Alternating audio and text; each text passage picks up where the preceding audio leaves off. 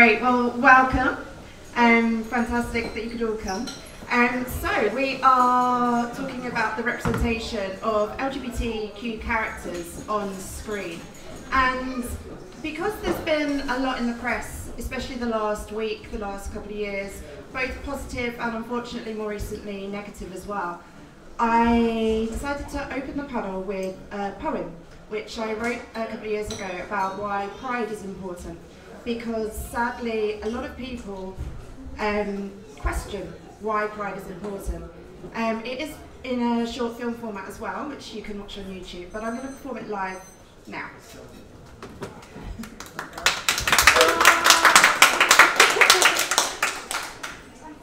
I don't get why we need a pride, the gay kid said to me. It's just a piss up with your mates in public company. She felt an obligation to show her condemnation, a justification, or was it provocation? We've already got equality, so now you're showing off, you see. Screw your lack of chastity or public non-conformity. She attacks my identity with an air of animosity. I don't thrust my sex life in your face. The way you do is a pure disgrace. You say you want equality, but label everything you see. It's just a crap decision because it causes more division. There's missing the point, and there's missing the point. It's fair to say she's missing the point.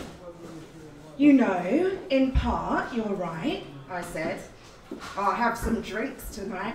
But I'll tell you how outright it wasn't our birthright. Because I was born in the 80s under Section 28. Illegal in the militaries to even love your mate. Gay books were banned in libraries, teachers could not accommodate. Questions like, what's a dyke or fairy, miss? How do they fornicate? Because I was a kid in the 90s, into the noughties too, out all day, all night too, just hanging with my crew. I never met anyone who said they were gay. That's hardly surprising at the end of the day. Because if I had a done, they would have been beaten. It's not a choice that we could have chosen. Sure, my area was homophobic. It made sexuality seem abstract. But it really wasn't that long ago that being gay was a no-go. I thought lesbians were like unicorns, a myth did not exist. I waited almost 20 years to find what I had missed. But all that time, I only heard gay or dyke as a swear word. Other labels non-existent. At least with that they were consistent.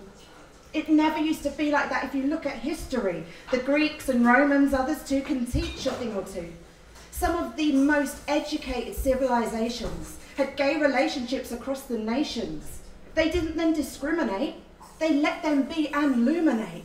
See, pride isn't us showing off our sex lives. It's simply a public high fives to those who fought for human rights, to live our lives without the fights. It's our way of saying thank you because it shouldn't be an issue. We're not hurting anyone. Equality can be done. And it is. We can marry, be out in the military, show our solidarity to those who are not as free. I am an individual, most definitely I'm sexual. My image is contextual, labels not contractual. But when I was forming my identity, none of it was there for me. So now, I like to celebrate this very basic human right, because all of that is nothing when you look around the world. You see the hate and suffering, it really can dumbfound. Killing that's unmentionable with morals that are questionable. To even voice this poem could be a death sentence. To listen to it, just as bad. It really makes no sense. But campaigners of LGBTQI have really put off their hide, so now you question and say, why do you bother with a pride? Because you've only seen equality and plan to adopt a family. You were out at school, now out at works, at the gym, social networks, and every year we make a fuss, say, let's go march or float a bus. You think it's really evident we're being really decadent. I like that. I really do. It means we've changed a thing or two. Peace and love.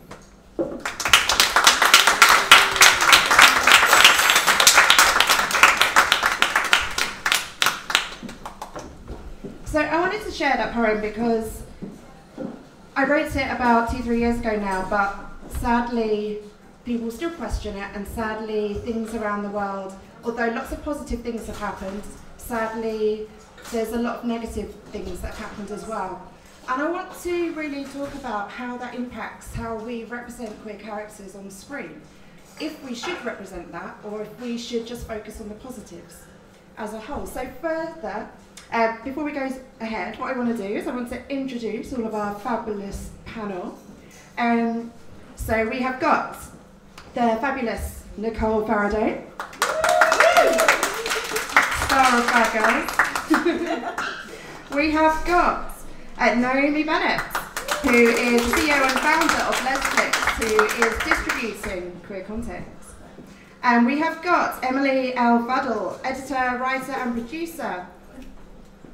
Editor, writer, director, no producer. Director, I was missing things, my bad. And of course the lovely Ralph Bogard, who is one amongst many billions of things, the host of Unicorn Nights, which screens queer content in London. So I'm going to ask each of you to tell us a bit more about your current projects and what you think is important about queer representation, and then we're going to go into a bit more depth. So just in a nutshell.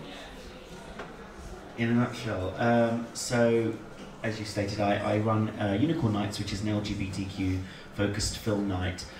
Its home is at the Prince Charles Cinema in Leicester Square, and we show classic queer films and shorts, as well as contemporary or brand new documentaries or films, and try and get an audience for those films that maybe you wouldn't get seen. And the reason I think that's important is because, you know, a lot of people think that queer content is somewhat unnecessary, or the stories have all been told, and they don't have a place anymore, because we have, as you said in your poem, achieved a lot.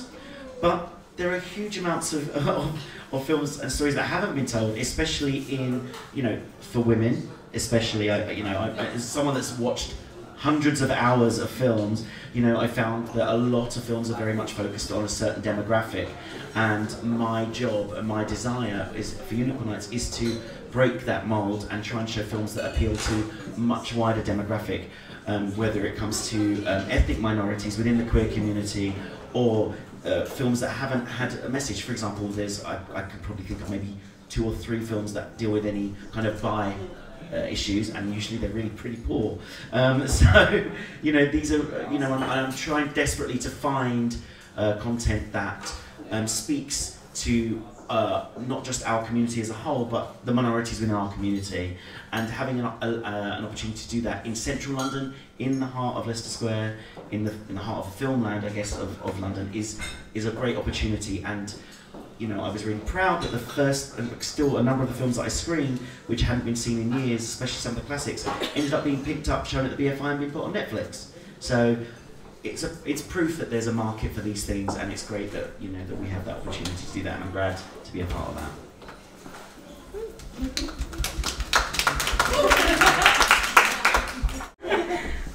My name is Emmalie, and I am normally an editor, so I'm a film editor, but I decided to start creating content instead, and I want to focus on positive lesbian content, because I don't feel like there's enough out there. Thanks. Awesome. Yeah, so I jumped backwards, and I went into writing and then directing, and we just did our first short called The Date, which is about 2 women who meet on a dating app and go on to have their first date, and we just see how the first date goes. And yeah, that's about, from now on, I want to continue writing and continue creating that content. So yeah, hi. There you go. Hi, Naomi. Okay, cool. Hi, Naomi Bennett. I've just launched a new website called LESFLICKS, and actually the reason I've done that is because for about 4 or 5 years I've been going to film festivals and seeing some amazing women's films, shorts, features, documentaries, And then I realised that they're not getting distributed, or even if they're getting distributed, they're not getting to the women who want to watch them. And I'm seeing one side women saying, where's the films? And they're saying that they've watched Bound and But I'm a Cheerleader from the 90s, and then the only film they seem to mention from the last 10 years is Carol. And I'm like, hang on a minute, you're missing 95% of the films, all the independent films. So I had a look and was like, well, hang on, what's the problem here? And I was like, actually, the problem is there's no real easy way to get those films out there. LGBT platforms we have, the women's content's less than 10%.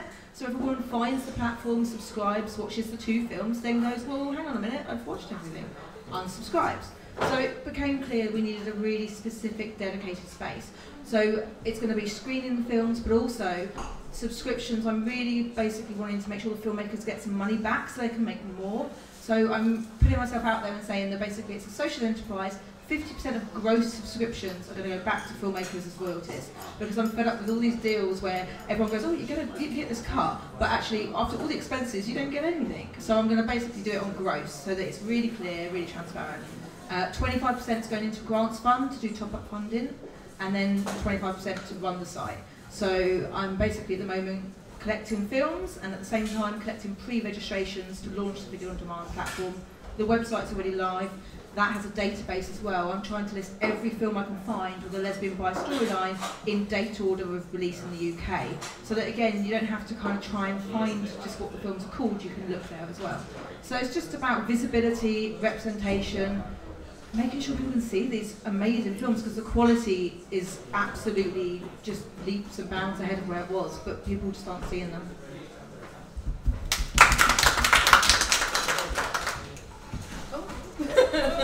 Yes, hello, I'm Nicole. As Helen said, I was in the television series Bad Girls, which many of you may know was very groundbreaking for the time. It started in the late 90s when there was nothing really like it around. It's long before the days of Orange is the New Black.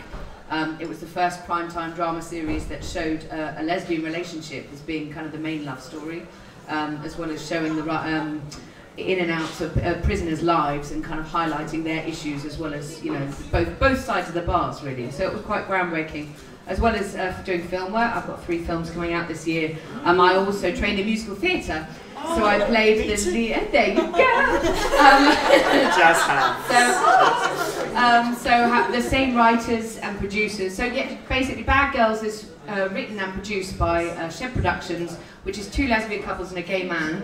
So obviously they're very issue-based. They wanted to get, you know, LGBT issues out there. But the same writers and producers produced Bad Girls the musical, which I played Nicole Faraday in the West End and in every kind of workshop production, and I've just finished doing it again in a little fringe version up in North London. Yeah, the Gatehouse. Yeah, I played Nicole there.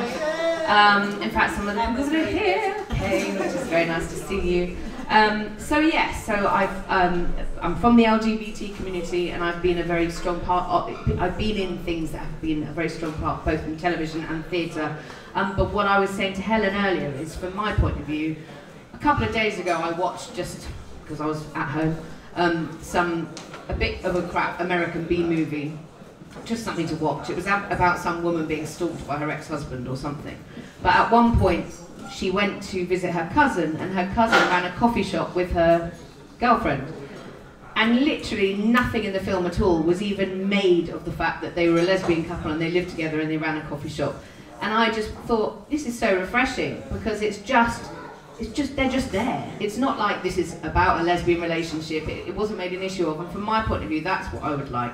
I would like the inclusivity to mean that in mainstream films and across the board there are gay couples, bisexual people, etc. And that it's not even, it's a gay film, it's just that gay couples are very much a part of society, in the same way as that hopefully education is going to change from next year. I know my niece is 5, and they're bringing in the fact that suddenly it's going to be normalised, which I think is so important. So that's what I'd like to see more of. Very well said.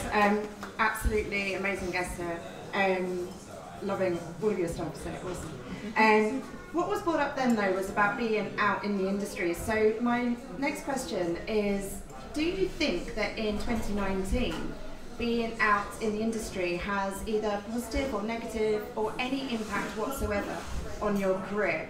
And if it has perhaps in the past, I mean, for my part, I was told when I was a lot younger to never be out in the industry as I wouldn't get work. In America, it still can be very problematic. But for the UK, what are your thoughts on that? Who'd like to go first? Do you want to start that end and right back, or start here? Do you know, I am lucky, and I don't know if it's just because I've done a lot of musical theatre, where obviously there are a lot of gay people in that industry, and also my breakthrough role was on Bad Girls. So I think I've been very fortunate in the fact that the jobs that I happen to have had, that hasn't been an issue. I'm not saying that it isn't an issue for other people, but I've never felt that being bisexual or being in a relationship with a woman has hindered or helped, you know, not in either way. It hasn't really affected my career, I don't feel. I mean, I'm only just new into the industry. I think from what I have seen is you can look at a tipping point. People like Ellen Page, Kristen Stewart are getting some amazing films. What I'd probably say though is they're independent films, so they probably don't pay as well. So it's something to consider there, that you're probably not going to get paid as well. You're probably going to get to do some really interesting projects and do some really interesting stories, but there is probably a payoff in the sense that maybe what's offered to you isn't quite as broad or as well paid, which then obviously you can start looking into all sorts of issues there. But we do seem to be on a tipping point where more independent films are getting bigger releases. I think in the first month of this year I saw 4 films with lesbian content in the mainstream cinema, and I was like, what the hell happened in January? Sorry, don't worry, it's stopped now, we're back, you know. But again though, we've got another film, Booksmart, coming out, which is going to hit mainstream release, so January was a bit of a fluke. But I'm hoping it'll continue.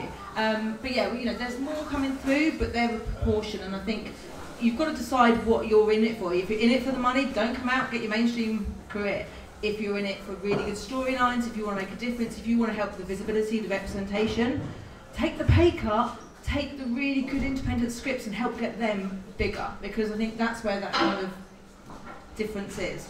So it's definitely changing, but there's pros and cons, and it's got to be down to an individual. Maybe if we have better ticket sales and box office, then we don't need to take the pay cut going forward long term anyway, but yeah. Well, I work in film and TV, so like as an editor, or normally an assistant editor. I don't know if I wouldn't get the work if they knew I was gay, but once I'm in it, I do feel very like, oh, maybe I shouldn't mention this, or maybe I shouldn't talk about that, or maybe. So, I mean, like, I was working on a Christmas film for like 6 months last year, and I was working with a great like female editor, and we got on really well and stuff.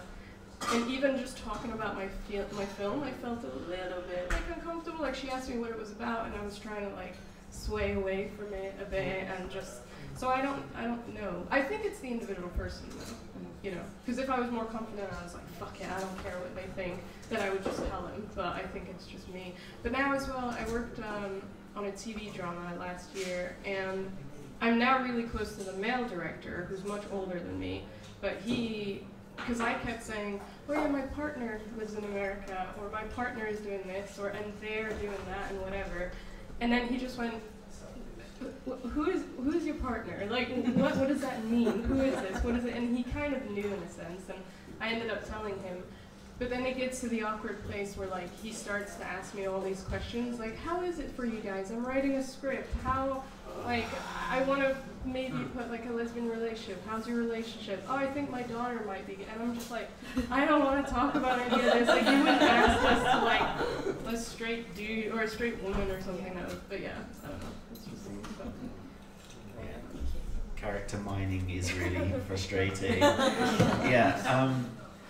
I think, yeah, you touched on that. I do a lot of different things. I mean, I'm here primarily because I do Unicorn Nights, which is the film night I do in London, but I've also been an actor, a professional actor for 13 years. I've worked on stage, film, TV,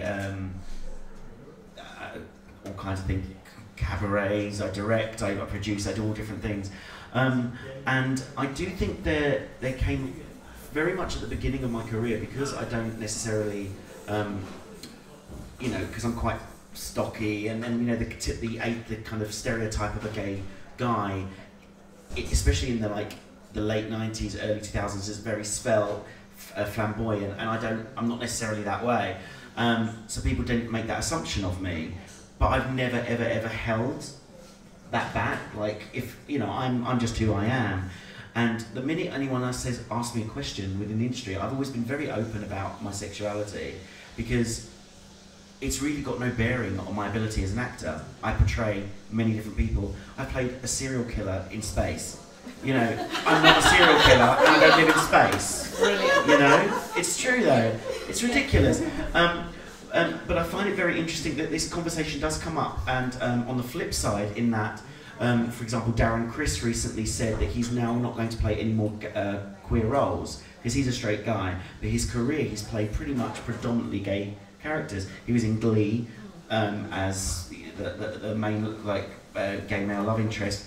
He was just in the Gianni Versace miniseries playing. Which one was he in? Darren Criss. He played the murderer. Die? Yeah. Oh, he was brilliant. Yeah. I mean, very repressed, character. Yeah. And he's played, Hedwig on Broadway. I met him backstage. It was lovely. But for him, he said that he had to acknowledge that, especially in the States, as you said, there is a sense of limiting. When someone is out and openly out in the industry will limit you. I've been told before, the feedback, you came across a bit light. What are you talking about? What does that mean? Are you talking about my skin tone, or, but there is a subtext, and the fact of the matter is there is still homophobia, and there is still an assumption that because you are something, that you aren't able to play something. And I'm really happy to hear that you've managed to carve out that niche for you, and I certainly have, because I've basically gone, well, whatever, I will do what I want to do, and I've completely embraced who I am, and actually made certain career choices that have embraced all of the elements of my personality, sexuality, identity, but I have heard many stories. I don't want to say, there is certain actors that we know who have been out, who have gone to Hollywood, gone in the closet, had their PR manage all of that, and remove their queer history, for them only to have that thrown back at them, and then to sort of come out again a bit. And it's like, I'm talking about a big actor, a big Hollywood actor. Yeah. So this happens, and this is what this is a fact. And there are certain elements and certain people that still live in a kind of mindset of limitations, and that's why being represented in film and TV and on stage is extremely important. And I think what Darren is doing is kind of interesting, because he's saying there are people that are limited that are good, and why don't they have those opportunities? I'm not sure if that's a great choice. It's kind of a double-edged sword, because then you're also saying, well, only queer people can play queer characters. So I think that's a discussion to be had, but it's interesting, and the fact that is happening means that there is issues still around in the industry. Yeah, there is. For some areas, it's not an issue at all, and for other areas, it's a huge issue. People will literally boycott TV series and films because of the actors who are in it. If they don't have, I'm not even going to phrase it how they would phrase it, because I disagree with the way that they would phrase it. I think we all know what I'm referring to there. One of my next questions was going to be, do you think that LGBTQ films should be made and portrayed by queer actors and crew? If so, why? And do you think that should be the case going forward in time, or do you just think it's an interim thing? And what do you think can be added by that, or detracted? I think I have this fight with myself every day when I write and stuff, and I think about actors and characters and stuff.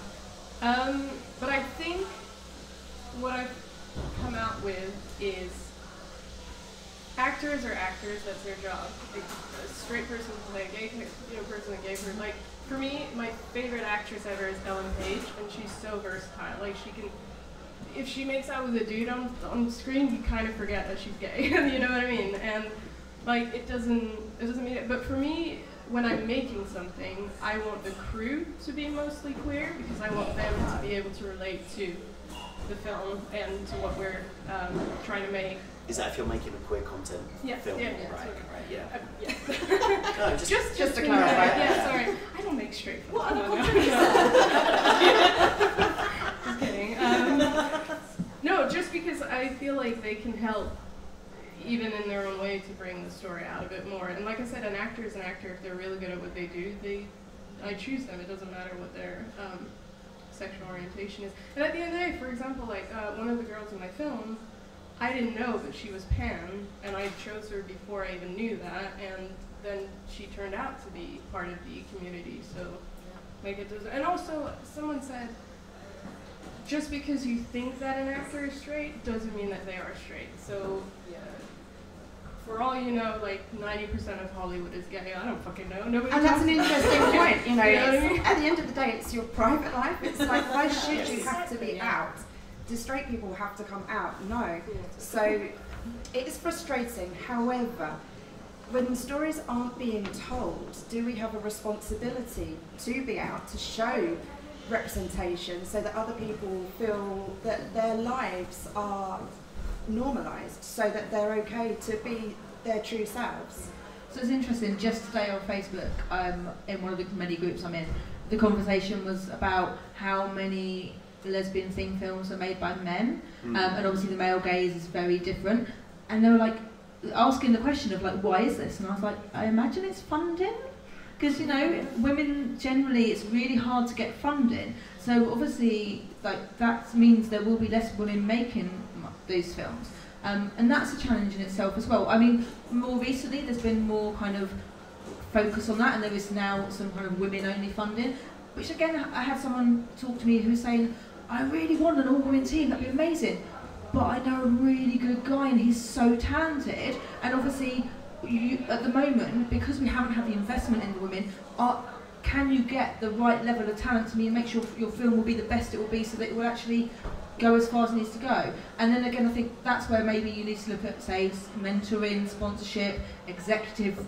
like have the experienced guy come on in an executive role and mentor the woman. There's ways we can be a bit more creative and come around some of those kind of challenges, rather than just kind of, and I think the thing is, don't allow it to continue. We need to challenge it. I just want to pick up on something you said at the beginning of that, with regards to the male gaze and the films that end up getting released, that especially when it's women-focused films.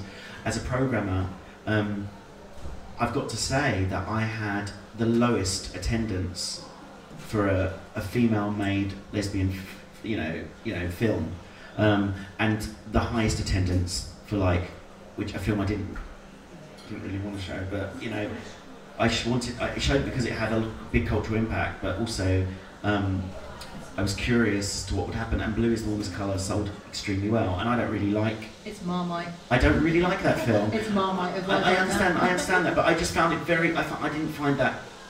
the male gaze in that is very apparent.